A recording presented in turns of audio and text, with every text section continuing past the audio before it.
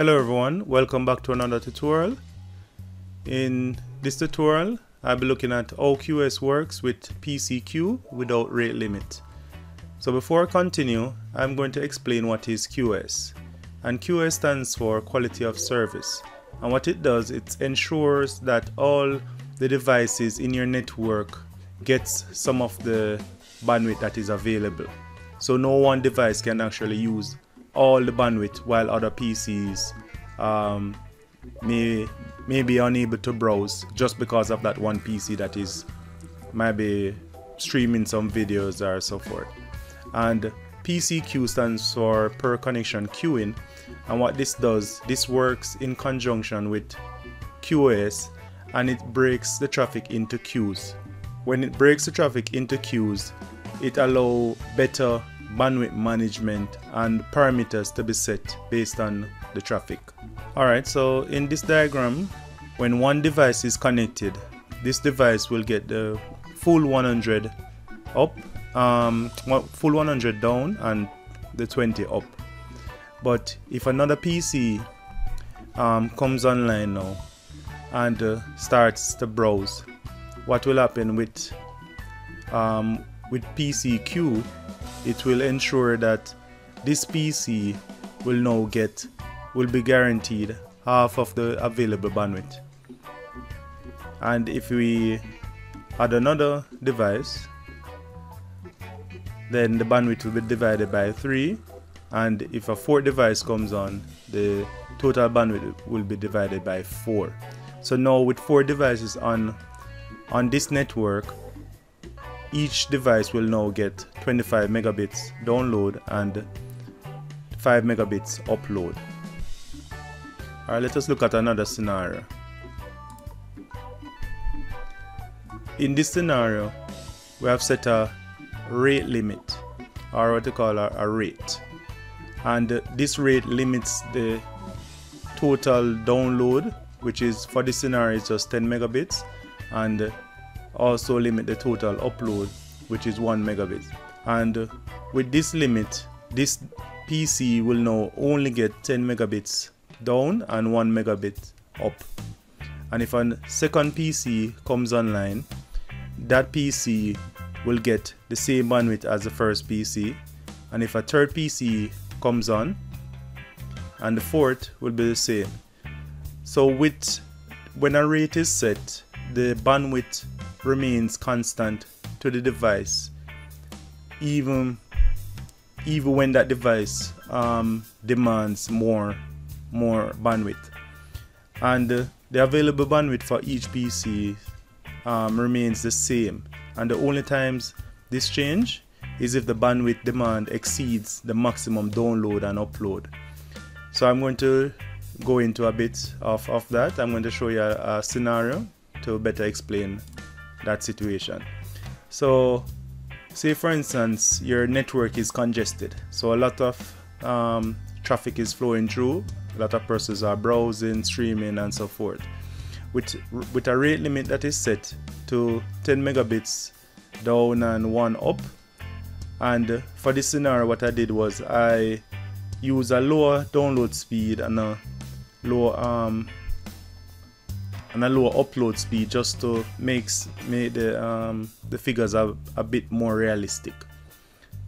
So with this, the first PC will have a download speed of 10 megabits down and 1 megabit up, and that is because of the rate limit. But there are other factors that affect rate limits. One is a priority. So if you look, when you're creating a new Q3, you see this field that says priority, and how the priority works is that the bigger or the larger the priority number is the lower the priority. So priority 1 will have a higher priority than priority 8. So in a congested network, these computers that has a priority 8 will get the remaining bandwidth. So this computer, because the first computer has a priority 1, this computer is guaranteed all the bandwidth based on the rate that is set, which is the 10 megabits. So this computer will be able to get its full 10 megabits down and 1 up, while the other computers will get the remaining. So if you subtract, say, if you subtract 10 from the 20 megabits, you're left with 20, and dividing the 20, now each computer will get a maximum of 6.66 megabits per second and 3.33 kilobits per second. So this is how QoS works with PCQ in a congested network.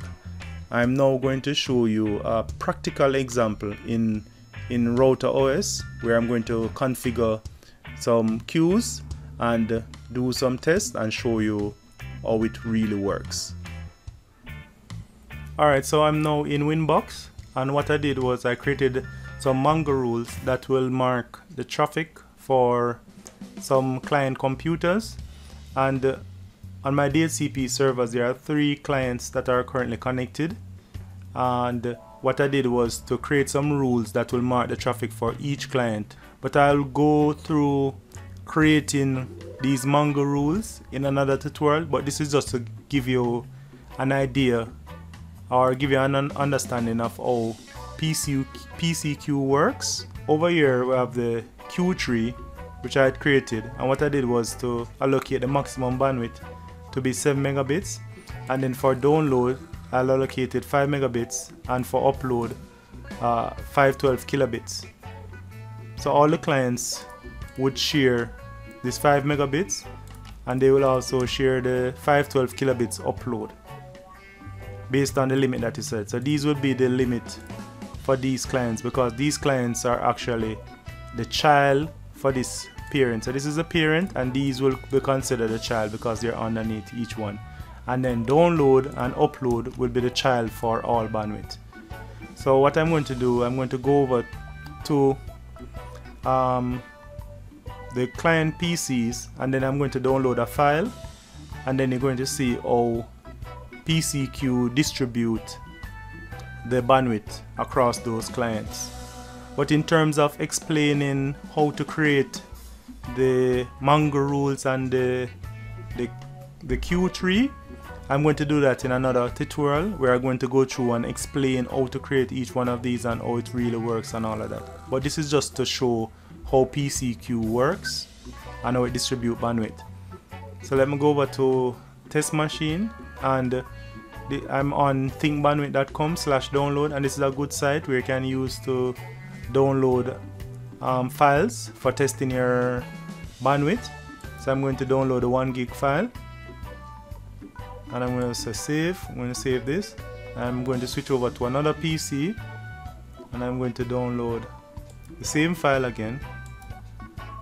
Let me save that, and then I'm going to go to the third one, which is my PC, and I'm going to download that file too. And let us go back to Winbox, and if you look at the speeds, you realize the speeds are almost identical. So you see where PCQ actually divide the speeds for each client equally between 1.6 and 1.7 megabits. So it's dividing the traffic equally across all the clients. I remember in the tutorial where I was showing how the traffic would be divided equally among the clients, and so this is how it really works. So say for instance I change the limit. You remember I was talking about the limit, the rate, and this is the rate. This is where you go to change the rate. And if you say for instance I change the rate to 2 megabits, apply that, okay. So this is the rate for the download. I'm just going to change the download for now, just that for now. Alright, so the rate has changed to 2 megabits. So that's the maximum speed any computer can get. But that doesn't really affect anything right now. because you're seeing where the speed is still equally, the bandwidth is equally distributed across each client. But if I go to PC3 and I change the priority, I'm going to give this PC priority 1. Okay, you're going to see where this PC now would get more bandwidth than the others. So this PC now starting to get 2 megabits, which is the full bandwidth, while the others are getting the remainder, which is 3 megabits. Can you remember the total bandwidth is 5 megabits? And this PC client 3 is getting 2 megabits, while the remaining 3 megabits is shared between the other 2 clients. And this happened because of the priority. So client 2 has priority 8 and client 1 also have priority 8. If I go ahead now and change the priority for another client to say I'm going to change this one, client 2, I'm going to change the priority to 1 also.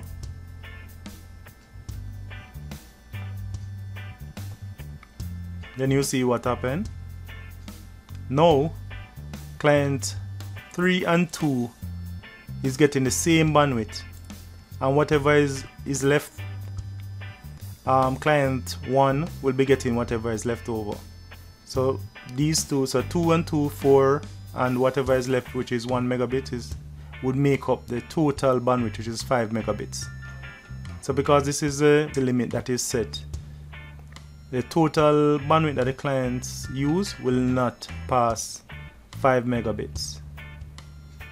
So that is how PCQ works, and this is how QOS works with PCQ in managing bandwidth. And I'll be doing another video explaining how to create the manual rules, how to create these Q trees, and also modifying the Q types. So I'll be going through all of those in another tutorial.